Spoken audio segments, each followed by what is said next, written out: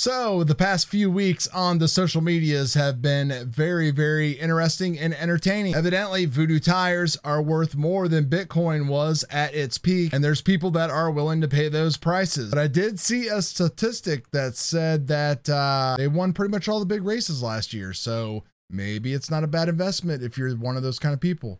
What is up, guys? I'm Chad. Welcome back to the Dorky and 40 RC channel. We do no prep drag, we do FPV. I also have a secondary telescoping astrophotography channel, link in the description below if you want to check that out and support me. Also been working on the stream here a little bit. You can see the lights. We got a new webcam going on besides the main A cam. So trying to clean things up a little bit and roll right into 2022 as soon as I get myself healed up a little bit. So you're going to probably get spammed with a lot of content over the next couple weeks. I got to find something to do. I got to find some way to be productive while I'm laid up here in my house. Now, one of the best things we can do is we can go to said social medias and do this nice little show I like to call Fast on Facebook.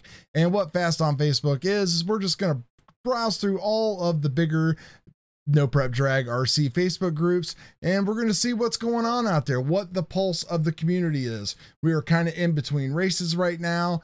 There's not very many product developments going on, but you can see that we've still got people coming in and we got people going out. So let's do it. So the first thing I always like to check is the Nprc experience, which is pretty much the group ran by Mark Vine now, I believe, ever since he left the Bullet experience. And you're going to see a lot of people that are selling a lot of things. So if you guys are looking for some good deals, there's some DRKs and some Phantom motors and stuff like that. Of course, there's Voodoos out there for sale for a big price. It looks like everybody finally started to get their deliveries of their Voodoo tires. So I'm pretty happy with everybody. I can't wait to see what happens when people get these in their hands. More, you know, normal racers like you and I, just to see exactly what they do for people. I would love to get my hands on a set and, you know, try them out in the spring, but we're just going to have to wait. There's no sense in me going out and looking for anything like that right now. New wheelie bar for the Apollo car. People talking about batteries. I haven't actually looked into batteries lately. Don't really need one. Mine's kind of sitting back there in a discharge mode. It might actually be time to cycle that thing. So remember that, cycle your batteries. We probably need to do some wintertime maintenance on everything. So it's probably a video that you're going to see coming up on the channel. Reactions, there's still a mix of ribbed and ribless out there. And basically I take it from this post that depending upon where you buy them at, some people actually specify whether they are ribbed or ribless. And if you're kind of wanting to know what the difference is, it really comes down to the foam and the way that the tire and the sidewall is going to expand on you. Even though they are belted, some work better than others. I honestly don't know which one is inside of mine, the ones with the airs and the ones that have the foam in them. I do know that whichever one it is the one with foam that I ran my fastest time on of a 1998. That is a cool looking body right there. Wow, that looks really sick. I love that gray paint. I would like to find out exactly what color that is. I see that on a lot of new cars these days. It's got this really cool tone of, I don't know, really cool tone of gray. Tire conditioner, preconditioners is not your prep. They say you can use this stuff in between races and for prepping and stuff. I have always used Beetlejuice or just wintergreen. I've never got into the Frank's Lemonade or any of this stuff yet, but it is definitely something that I will be trying in the future. I'd like to see exactly how well it does compared to what I've been doing now. I just prep my tires with the Beetlejuice. I clean them with naphtha and I use reaction time and heat, lots of heat, whether it's cold or hot out. I've just what I've always done, and it seems to have worked the best for me so far. Definitely want to try some of that out. Would also like to try some of that Get Stuck, so I might have to give Jeff Zuccarello a ring. People building their own trees, that is really cool to see. Some discussion about battery connectors, XT90, bullets. XT90s to me, I think, seem to be the happy medium. I am using QS8, but boy, they are hard to get apart. And I've seen some 7 and 8 millimeter bullets as well that just make things really difficult to get the batteries disconnected when everything's mounted and you're trying to charge and everything's fast. What happens is the plastic just kind of like gets hot and they kind of melt and fuse together every time that you do a hit, and they kind of need to cool down and then you can get them apart.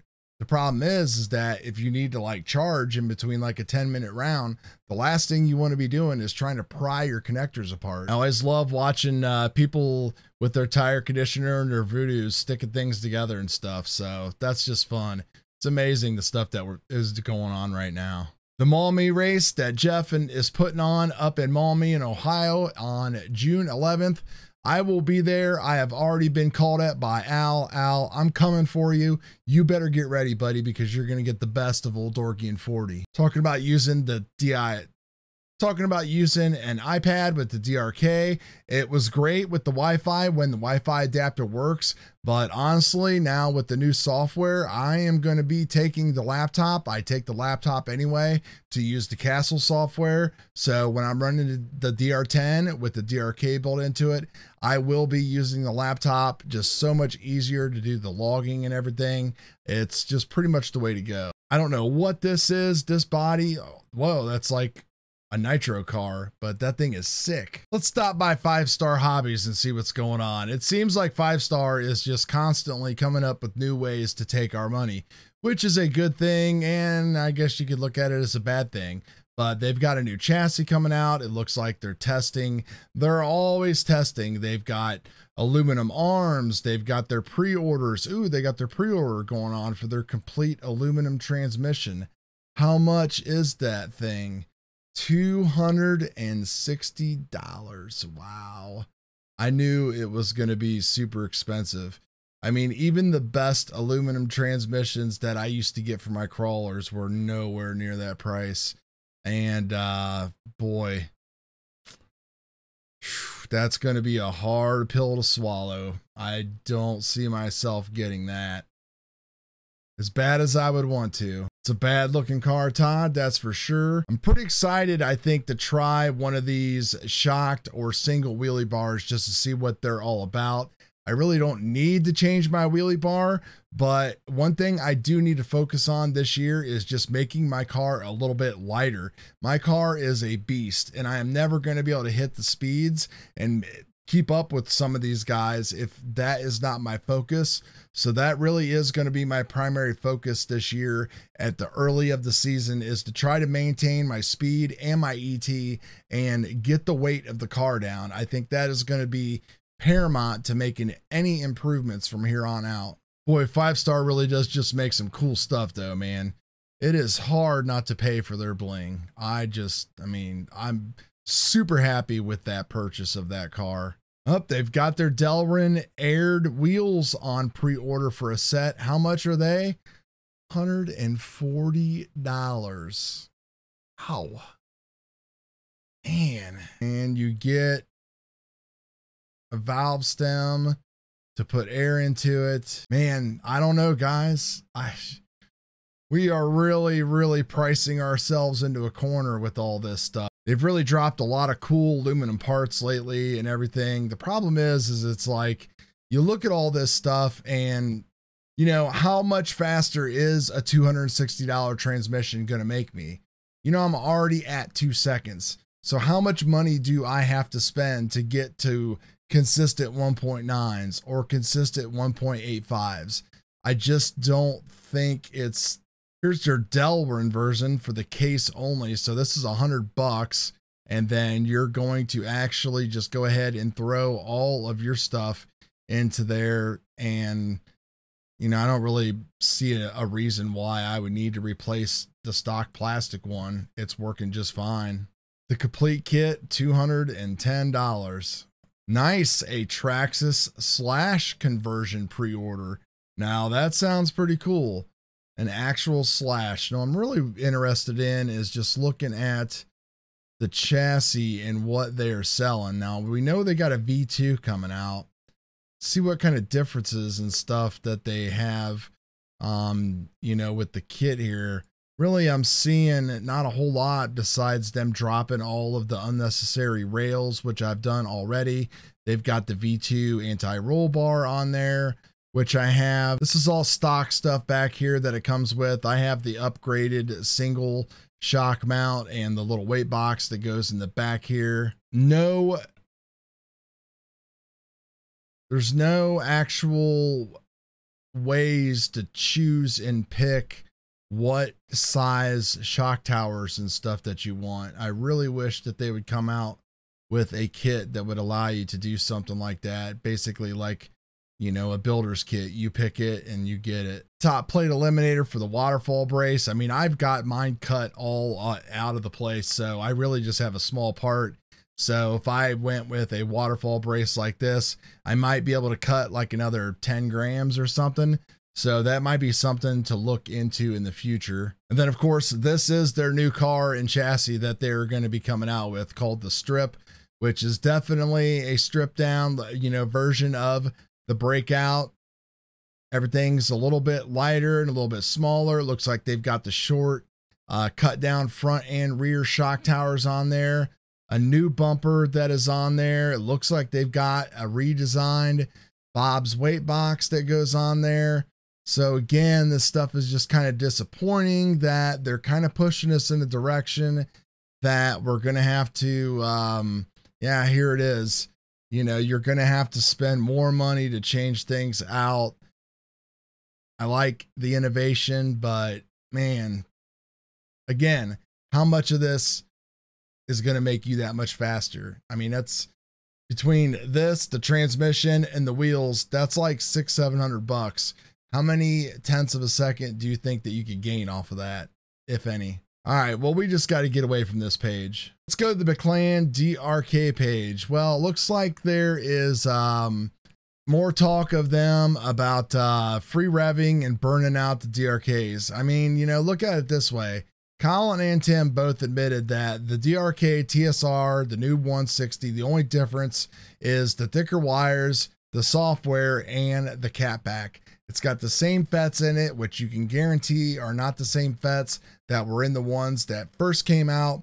There's a reason why my OG DRK 160 I bought like this time last year is still running, and the one I bought previously after that blew up, was recalled, was sent back, came back, blew up. I treat it no differently than I did the other one, and it's still alive. So if you're using the same FETs, and those FETs are probably of a lesser quality because, let's face it, electronics are hard to get right now, then that's probably going to be a problem. And it looks like they're just always doing damage control, man.